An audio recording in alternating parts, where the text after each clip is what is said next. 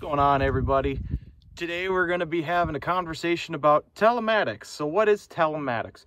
Telematics is the capability of monitoring equipment. So being able to monitor machine location, being able to monitor maintenance things such as diagnostic trouble codes, maintenance intervals based off of engine hours. Telematics has been around in John Deere for quite some time now. They first came out in the R series tractors and the S series combines, and has evolved over time to give us even more information than when it first started. And by we, I mean ourselves and the customers. So if a John Deere customer has a operations center, which is a free account, as long as they have the equipment registered in their operations account, they can see all of these things and track the health of their machines. So with that being said, because this technology has continuing adapting over time, Deere has now come out with a solution that's not only for the new integrated John Deere tractors, but they've also come out with some new technology in order to backdate it, so to speak, into older John Deere equipment, and also have the capability to add it to multicolored fleets. So if you're a customer that has some John Deeres in there, but maybe you have some Case tractors, some New Holland equipment, Fendt equipment, old Cat Challenger, this is a technology that can plug and play right into your equipment. Let's check it out. So what we have here is a John Deere Telematics modem. Now in the past, Deere has had one modem that they traditionally sold, and it depended on what era it was. So back when 3G cellular network was available, we had 3G modems.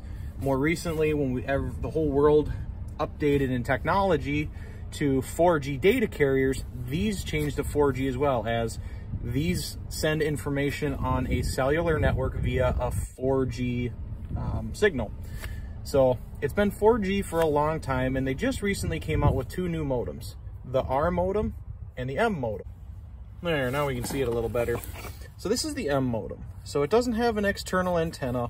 All it has is the plug-in for the harness that comes with M modem specifically. The antenna is built into the unit, and then it actually comes with 3M tape. So this is meant to be more of a universal unit. Now, because it is a universal unit, it does lack one feature that John Deere modems normally would let you do. So John Deere has a technology called machine sync that requires a modem. This modem, because it is universal and has an internal antenna, it can't do machine sync, but it can deliver everything else that a modem can do. So in these modem kits, it also comes with a universal harness. So this is the square end that we're going to plug into the back. Butterfingers here. It's going to plug into the back of our modem. That's going to supply power and information. Then it's going to come with this guy. So it's a traditional service port connector. So we're going to plug it into the service port on our older John Deere series tractors or competitive equipment and allow us to see machine telematics and location. It does have to plug in to a power source, so a convenience outlet of some sort. And then it also comes with an Ethernet cable harness. So for the new G5 displays, the G5 and the G5 Plus, this is a plug and play option for sending agronomic data and for doing remote display access. So a dealer or someone that you give permission can remote in and see your display, help you through certain problems. But like I said, this is more of a universal fit. So if we look at models like this guy. So this is not a green tractor. This is the purple people eater, otherwise known as a Fendt 930. So we're inside the Fendt now. On these Fendts, the service plug is located right here behind this panel. So in order to link this up, what we would have to do on our harnessing is we would have to get it keyed power, battery power, and a ground. And then we're going to take this guy and we're simply going to plug it right into our diagnostic service port. And then it's going to start feeding us information from these units. There are charts out there that will tell us what Deere has already accomplished as far as what can we read, what can't we read based off of the brand and model.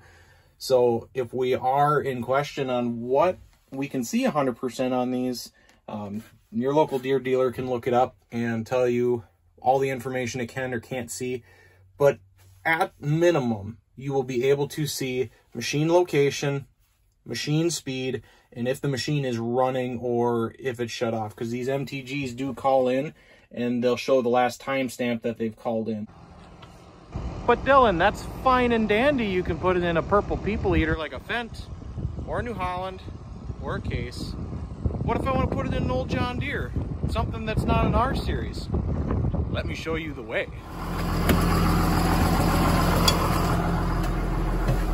You can see no major frills in here. It's just a regular old 7330. But what happens if I look under here? Whoa! There's an MTG in here. So like we talked about earlier, as long as you can get it power, which we've got power right there, and if we can get her hooked into the diagnostic port, we can track this machine. So we're linked into my Operations Center account. So when we get into our main homepage on Operations Center, the left-hand side has everything that we have for an equipment list, active or inactive. We can see the location. Here it is in front of the shop. You can see where it's moved in the last few minutes, and then you can see it's been idling for the last 7 minutes and 42 seconds. Now, when I click into this thing, we're gonna get some more info. So here is the current engine hours from the tractor itself. This is the MTG pulling data off the CAN bus. So it's got 1,321 hours. If we look, you can see we've got an alert. It's throwing a code and we can see that here. So not only can we see it on Ops Center on the display on our desktop here, but you can see it from your phone. So as you get codes, it's gonna send codes to your phone via the Operations Center app. Well, Dylan, that's fine and dandy, but that's gotta be an expensive piece. Not really. It's only a $500 unit. Now, that is of today's date, February 15th, 2024. You can buy a modem for your equipment for $500, plug and play, free of any activation. The only caveat is you have to have an Operations Center account. You have to be able to put the modem in the tractor on the CAN bus and get it power via the key and the battery. And then you can track this tractor just as easily as I could today. So tracking your fleet has never been simpler with these tools. What more can you say? Thanks for watching.